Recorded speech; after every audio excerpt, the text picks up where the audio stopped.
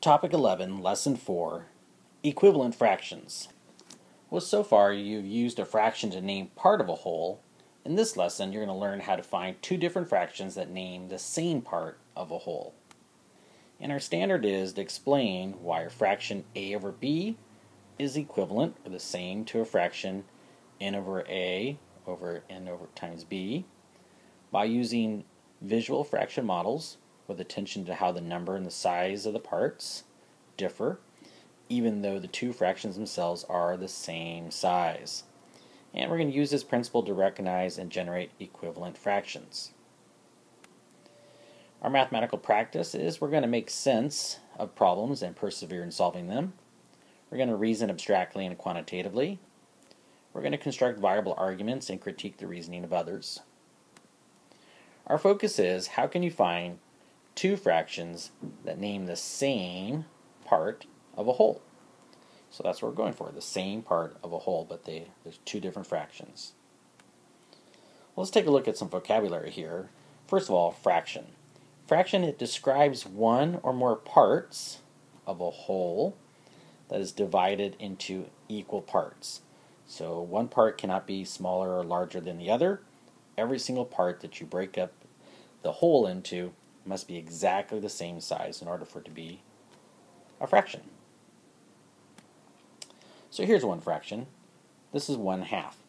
And the number on top is the numerator.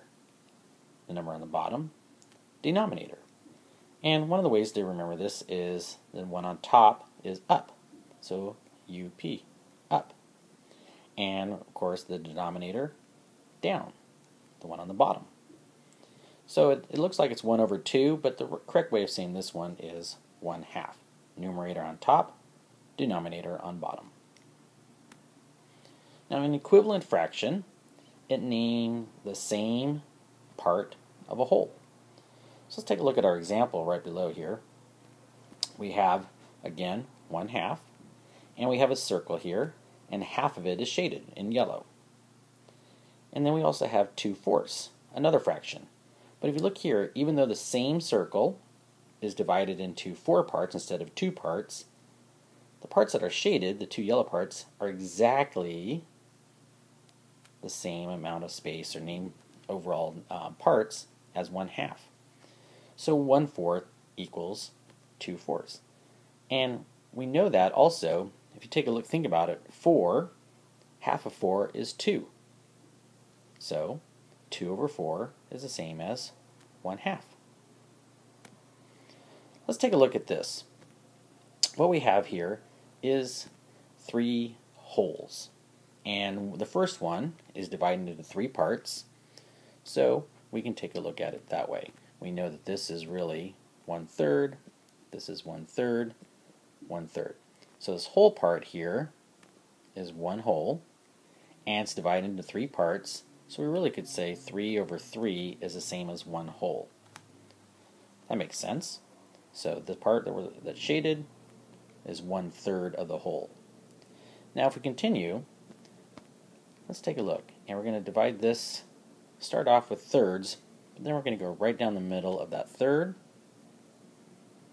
And now we have 1, 2, 3, 4, 5. We have 6 parts. It's still a whole. In fact, it's the same shape and size as the one above it.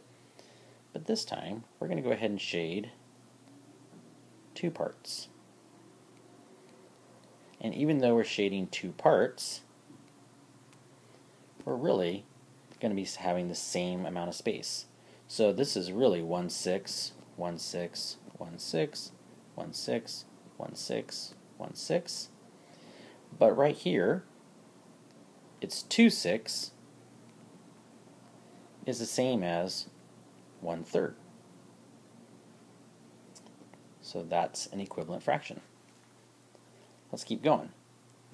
Let's go down, and again we'll start with our same, cutting it into 3 parts, and then we'll go back and put it into our 6s, and then we're going to go ahead and divide it one more time down the middle of each of these sections. And we have 1, 2, 3, 4, 5, 6, 7, 8, 9, 10, 11, 12. So now our whole same whole piece has been divided into 6 parts.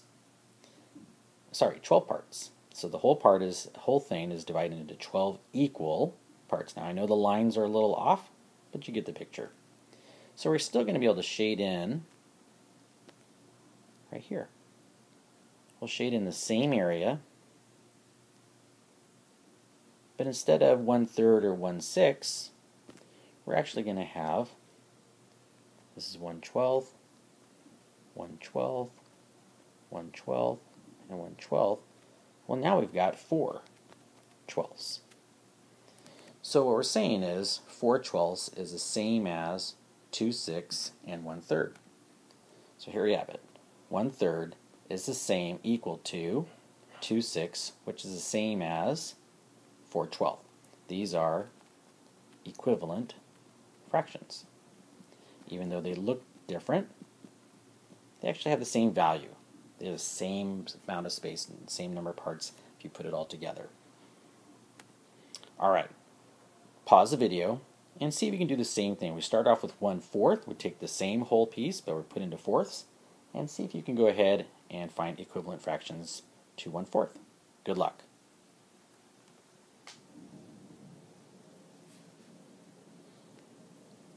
Alright, how'd you do? So, for 1/4, that would be this section right here.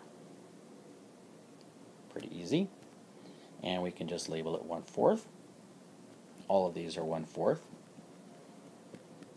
So now, let's go ahead and cut the second one in the same place, so we still have our fourths.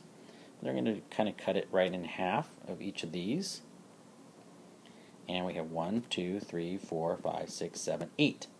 So now we have 8 parts. And we want to shade in the same amount of space right here. So now we're going to have, this is 1/8, 1/8, 1/8. All of these are 1/8 and exactly the same amount, even though they don't necessarily look like it by my lines, but they mean they have the same value. We're going to go ahead and go with it. So here we are. Now it's 2/8 is the same as 1/4. Let's try one more. So again, we start off with our fourths, and then we'll cut that into 2. So we have our 8s. And we're going to cut these one more time. And now we have 1, 2, 3, 4, 5, 6, 7, 8, 9, 10, 11, 12, 13, 14, 15, 16. So each of these are 1/16. And again, we can shade in the same amount of space as the ones above. And what we get this time is 1, 2, 3, 4. Even though each of these are 1/16, we're actually, all this together is 4/16. So what we're saying is 1/4 is the same as 2/8, and that's the same as 4/16. Is that what you got? Good. Now try some on your own. Good luck.